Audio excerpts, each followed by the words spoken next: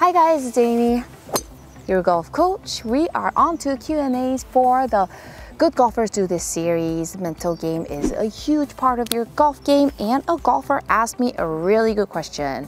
Nice, something I didn't think about. Question: on a good shot, would you think about what did I do well? And on the remind part, we would say I did focus on my target. Next time I'll do exactly the same. Would that be a good process? Let me know your thoughts. It's a great question. You know, usually when we hit good shots, doesn't it usually go right over your head and you're like, what did I do good there? But it was a good shot. And you usually almost just move on.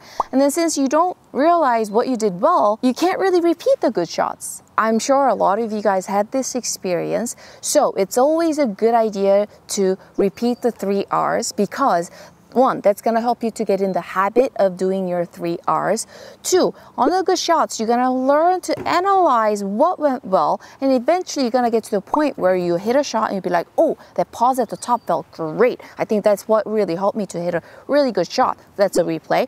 And then remind. So for the rest of today's rounds, I'm really gonna focus on that slight pause at the top and then release, because when you're thinking a lot, tension builds up in your body. So it's really good to release the mind and the body. So always have to do the reset. If you keep doing that, now you realize what things are really helping your game, and then you remember to do those for the rest of the day, which is really going to help you to hit some great shots.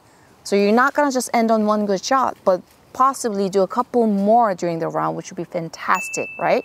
So it's always a good idea to still do your R's even after a good shot. So thank you so much for a great question. I hope this really helps you guys out. Let me know if you have any other questions. And thanks for golfing with me today, and see you in the next one. Mwah.